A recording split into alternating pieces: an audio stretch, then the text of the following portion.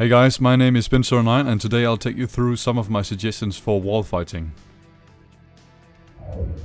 More specifically, I have two suggestions for you today, which is about wall fighting and reachable surfaces up in the air.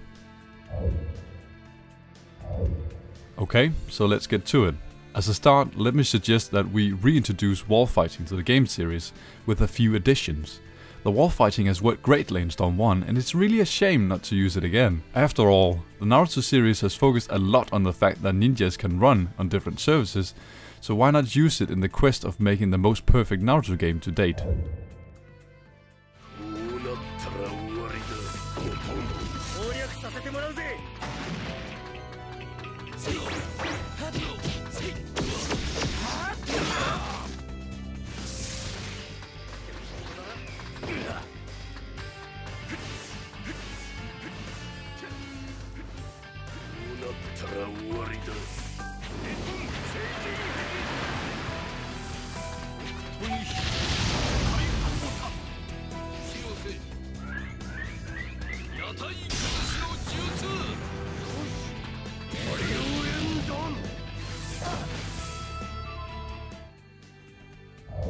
Alright, let's move on. Suggestion number 2. In addition to reintroducing wall fighting, I suggest that we also create reachable surfaces higher up in the air, meaning that we'll have more than just a simple wall to run on.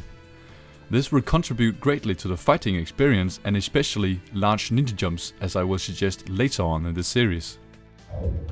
As inspiration, let's have a look on Kisame's ultimate jutsu in Ultimate Ninja Storm 1.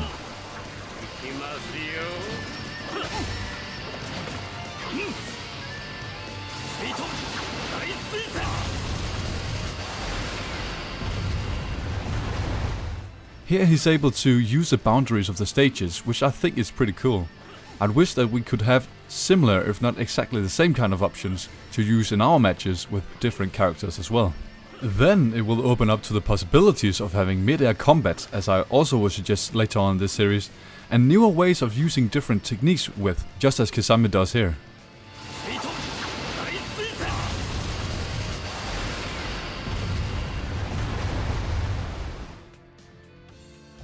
Other examples of reachable surfaces could be like trees standing in the middle of the map, large walls sticking up in the air, and in general, it could expand to many destructible obstacles. However, I think we should focus on using the regular walls and map boundaries first. Okay, so here's some examples. Just like here, it doesn't have to be complicated and the concept is straightforward. The boundaries of the map could be used as platforms like walls that you actually can use for different purposes. Whether it's by avoiding certain attacks or if you need it as a part of your technique performance strategy. To me this subject is very interesting and I would like to see this becoming a part of the Storm series, if not a new game series in this case. So please share your thoughts and opinions on this subject and tell me if you would like to have wall fighting back or if you could see things happening in other and perhaps more interesting ways. Remember, I'm considering all suggestions that you write to me for my Storm 4 Suggestions magazine project, so keep the ideas coming.